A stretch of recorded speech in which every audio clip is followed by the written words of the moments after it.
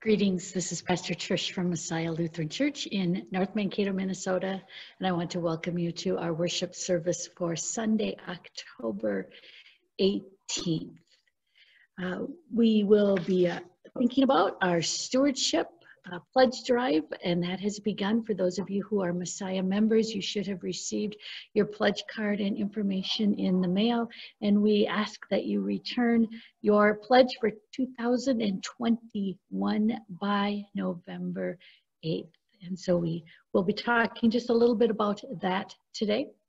I also encourage you to stay tuned to the weekly emails that we send out to Facebook and to our website for information and updates. As the weather is now changing, we want to keep you informed as decisions are made and as we make changes to some of our protocols that we've had in place over the summer. So invite you to simply stay tuned to those different types of communications so that you can be aware of what's happening. You'll also find in those places just some of the many things that are happening here at Messiah these days. With that, we will begin our worship today, and we begin with a confession and forgiveness. Blessed be the Holy Trinity, one God, who creates, redeems, and sustains us and all of creation. Amen. Let us take a moment and confess our sin in the presence of God and of one another.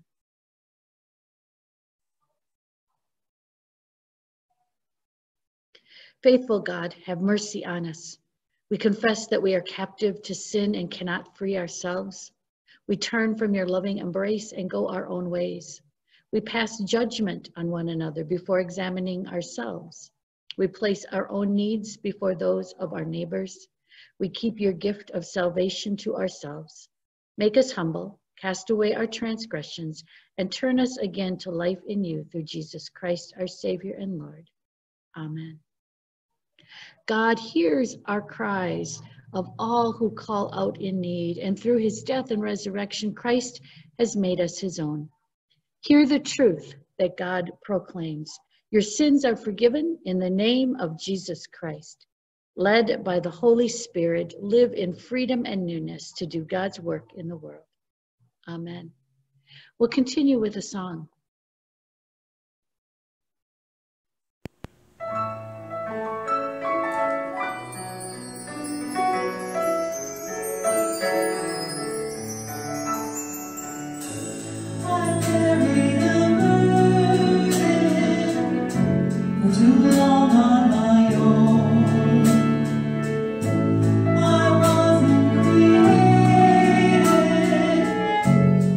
Very alone.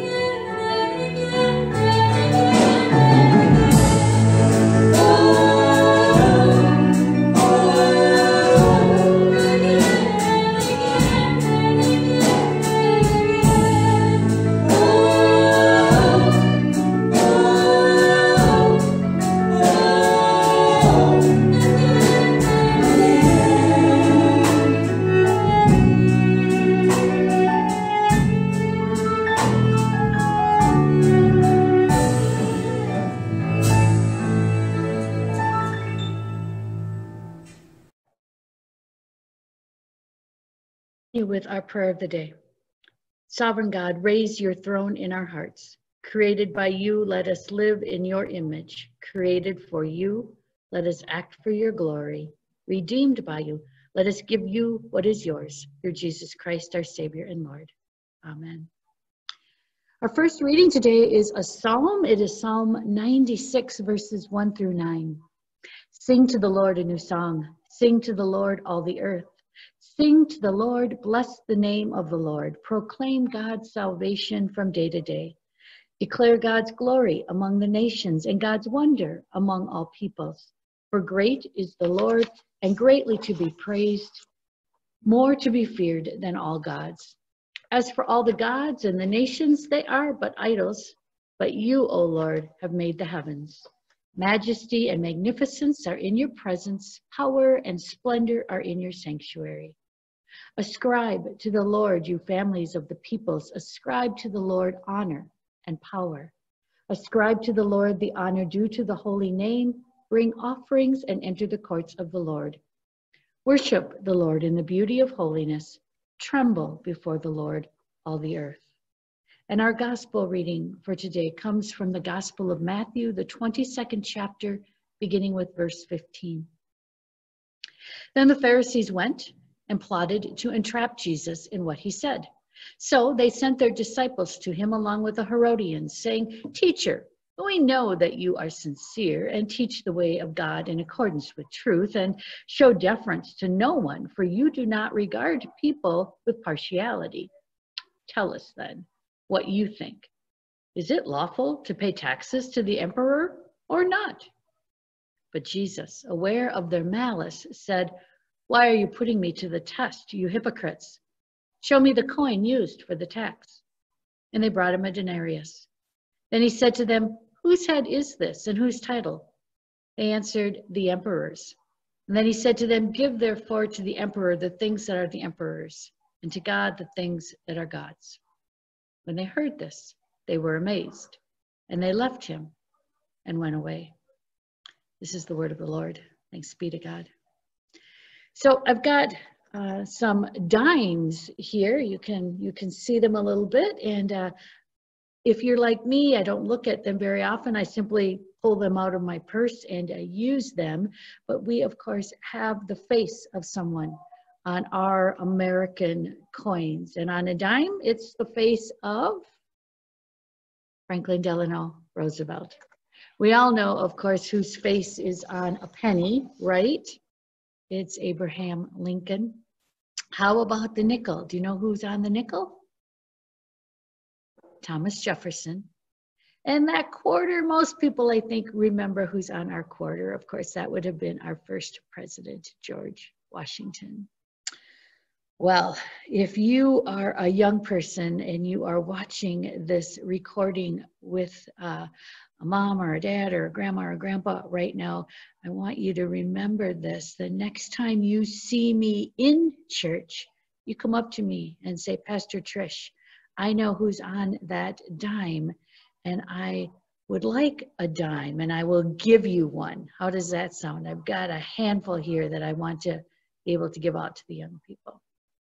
At any rate, the other reason I am talking about these coins today is that when we think about what Jesus asked of the Pharisees and the Herodians and the question he posed for them, he asked to see a coin that's used to pay tax. In other words, asked to see some of their money. And on their coin was a picture, a stamped image of Caesar.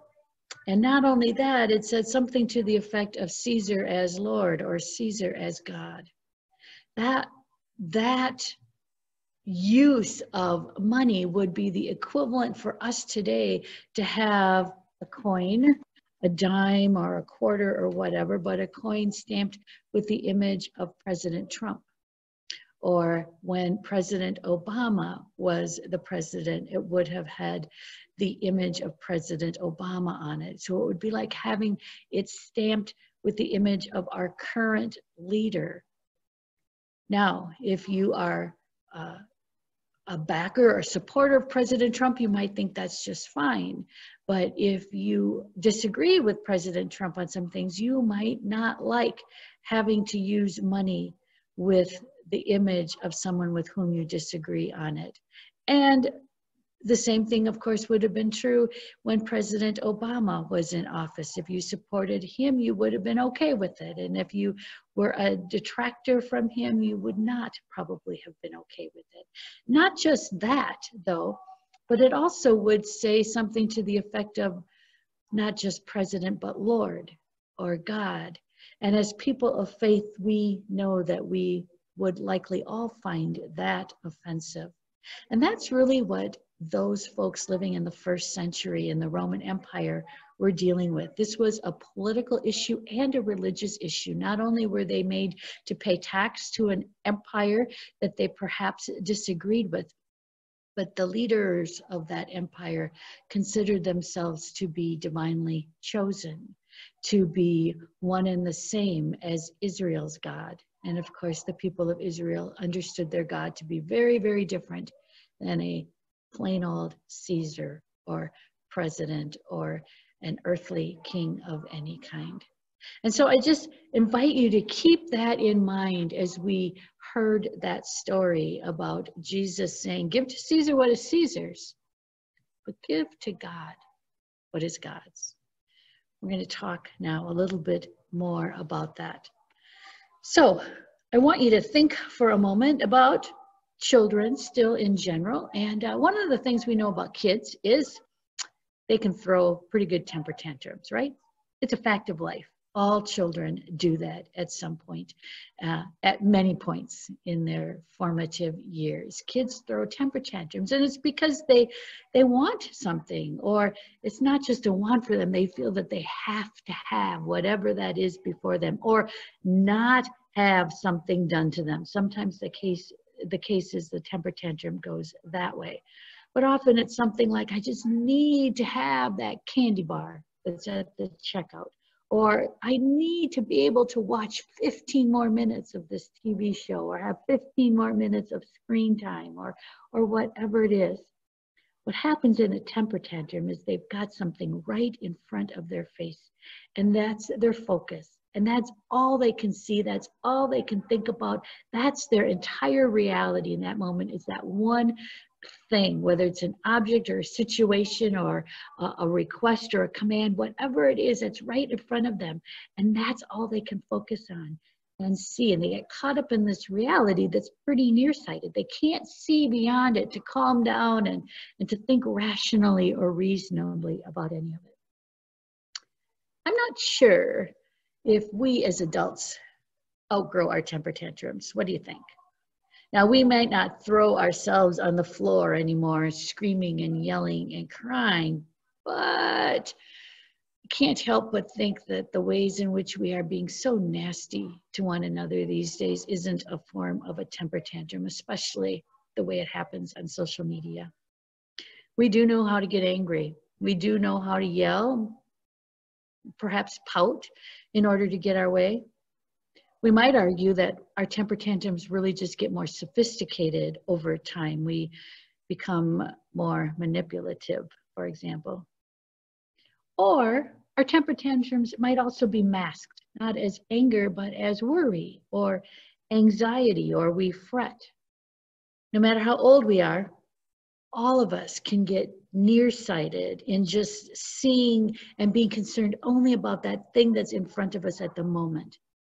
And right now, there's a lot that's in our way and that's making us nearsighted. It might be the election, it might be the pandemic, and for some of us, it's other kinds of issues. Issues like a relationship that's not going the right way, or a child who's acting out in a way that worries us, or we're worried about our finances. Whatever it is, all sorts of things in our lives right now are competing for our attention, and they consume us to the extent that we just can't seem to see anything else. And much of what is facing us right now are things we don't like, things we'd rather not have to deal with, things we wish that would go away, things we want to be different. And so it leads to our temper tantrums of anger or fear or worry or manipulation, or however it is that we deal with that nearsighted picture.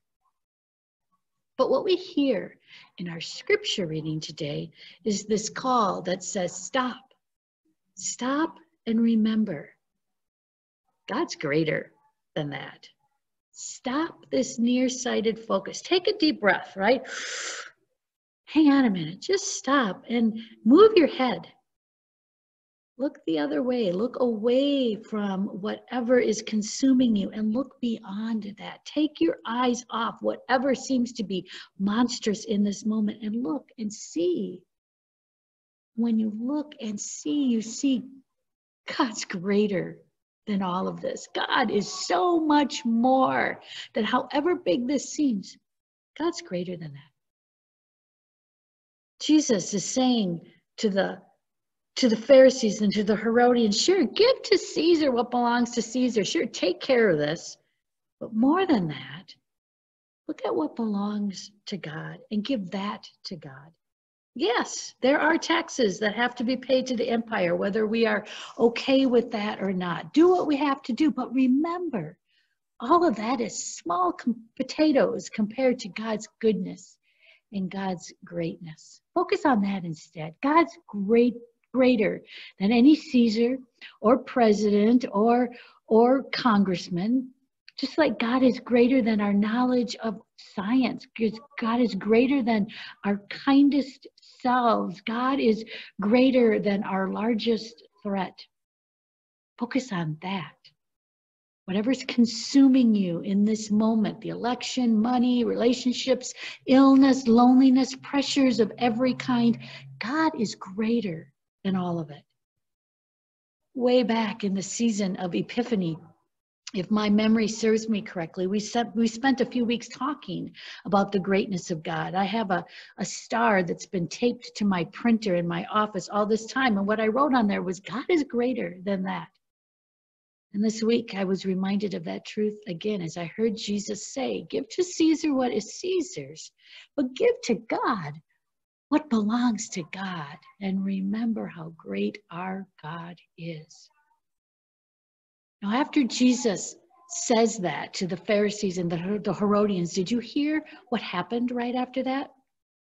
Scripture says when they heard this, they were amazed. Amazed. Amazed perhaps in the way that Jesus turned their nearsightedness into something much bigger. It moved them away from their temper tantrum of who are you going to give your allegiance to realizing that's not the most important thing. The most important thing is the greatness of God, the goodness of God, the mercy and majesty and justice and faithfulness and grace of God. All of that is bigger than our biggest problem, greater than our greatest fear. All of that deserves our focus. All of that is the relentless love of God. God, pursuing the ones that God loves, God's overwhelming care of the smallest and most insignificant of us, God's promise to us to bring about God's kingdom on this earth, all of that, relentless grace, relentless justice and mercy, that's what deserves our focus. And all of that should stun us into silence, into amazement, should turn us speechless as it did to the Pharisees and the Herodians. All of that is God's lasered, relentless focus on you, God's beloved, the one that God is never going to leave, never desert, never give up on. Focus on that. Focus on God's relentless love of you. And then give to God what belongs to God. What does that mean? Well, this is supposed to be a stewardship sermon as we kick off our pledge drive. So of course it means looking at our finances and thinking about what it is that God has called us to steward, to care for. But I also want you to remember that generosity doesn't begin with your pocketbook. Our generous response to God's relentless love comes when we realize just how relentless God is, when we learn to embrace and allow ourselves to experience God's greatness, when we have come to understand that no matter who we are, no matter what we have or haven't done, no matter how big our temper tantrum or worry or doubt or anything else, when we understand that no matter what, we are loved with a never-ending love that is greater than all of the greatest things we could possibly imagine, then we will be able to not help but respond with generosity. And a generous response includes our money, but it also includes every atom of our being, every word, every action, every thought, every breath. This is what it means to give to God what belongs to God. In my study this week, I came across a poem. It's an anonymous Celtic poem, and it was called, "I Am Bending My Knee." I took the liberty of adapting it. I'm going to pray it now, and I invite you to pray it with me. I am bending my knee in the eye of the Father who created me, in the eye of the Son who purchased me, in the eye of the Spirit who cleansed me. In this posture of prayer, in this moment of need, I ask for the love of God, the affection of God, the smile of God, the wisdom of God, the grace of God, the will of God. I ask so that I might do unto the world of God, to do and to show, to act and to be God's love, God's affection, God's smile, God's wisdom, God's grace, God's will.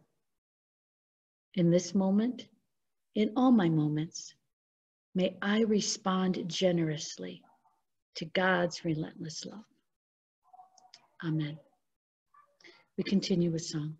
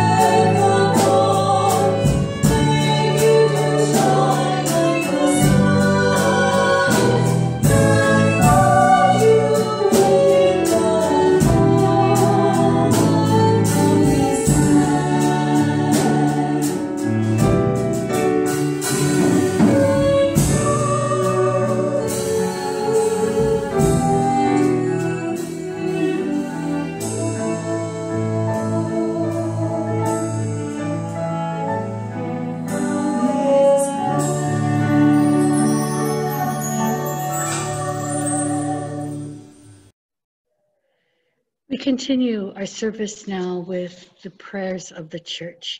Your response to the petition, Lord, in your mercy, can be, hear our prayer.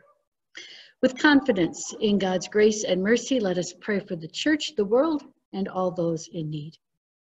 Gracious God, you call us by name and invite us to share your good news. Send your Holy Spirit among people of faith everywhere as we give of ourselves for the sake of your world. Lord, in your mercy, hear our prayer. God of praise, all creation declares your name. From the rising of the sun to its setting, may the whole universe show forth your goodness. Lord, in your mercy, hear our prayer. God of all, may your word of justice sound forth in every place. Restore divided nations and communities with reconciling trust. Lord, in your mercy, hear our prayer. God of light, we pray for those living with pain, illness, isolation, grief, anger, or doubt. We remember especially those we now name in our hearts. Join their voices in a new song, assuring them that you call them each by name. Lord, in your mercy, hear our prayer.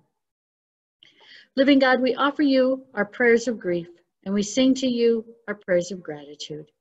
We cling to your mercies as you accompany us during these times of difficulty and perplexity, and we offer our thanks and praise for points of joy and clarity in our midst. Lord, in your mercy, hear our prayer.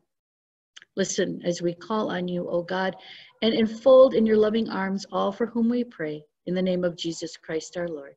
Amen. Just a moment to say thank you for your ongoing offerings that go toward the ministry of this community and some of the things that are happening, both your monetary offerings as well as your offerings of time and in-kind offerings that you have been giving, warm clothing, items for the food shelf, and school supplies for the Boys and Girls Club here in the Mankato area. And so thank you for the many ways in which you are giving of yourself.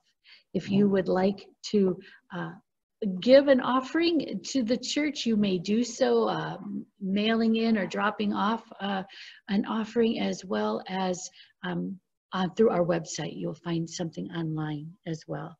So a prayer of thanksgiving.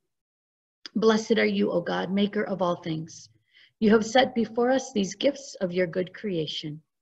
Prepare us for your heavenly banquet, nourish us with this rich food and drink, and send us forth to set tables in the midst of a suffering world, through the bread of life, Jesus Christ, our Savior and Lord. Amen.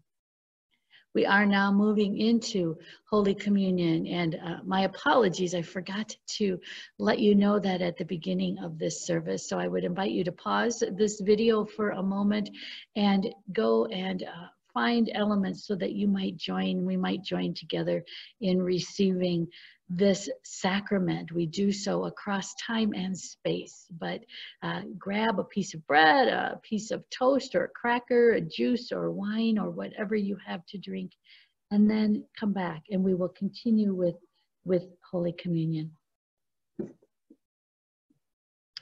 On the night in which he was betrayed, our Lord Jesus took bread, gave thanks, broken, and gave it to his disciples, saying, "Take and eat.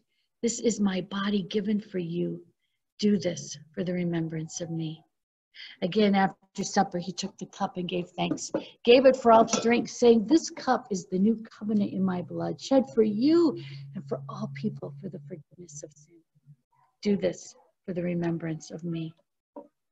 We pray, Our Father, who art in heaven, hallowed be thy name. Thy kingdom come, thy will be done, on earth as it is in heaven. Give us this day our daily bread. Forgive us our trespasses as we forgive those who trespass against us. Lead us not into temptation, but deliver us from evil. For thine is the kingdom and the power and the glory forever and ever. Amen. As you take and eat the bread that is before you, and as you drink the cup that is before you, know that this is the body and the blood of Christ. It has been given and shed for you for the forgiveness of sins. May the body and blood of our Lord and Savior Jesus Christ strengthen you and keep you in God's grace now and forever. Amen. One more, just a little announcement. If you are worshiping regularly with us from home and would like a prepackaged communion elements that we are using here in person, you are welcome. We are happy to share these with you. Just call our church office and we can make arrangements for you to have those elements available as you worship with us each week. Receive now the blessing.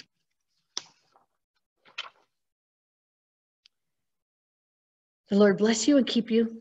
The Lord's face shine on you with grace and mercy. And the Lord look upon you with favor and give you peace.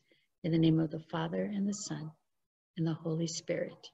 Amen. And we conclude our service with a song.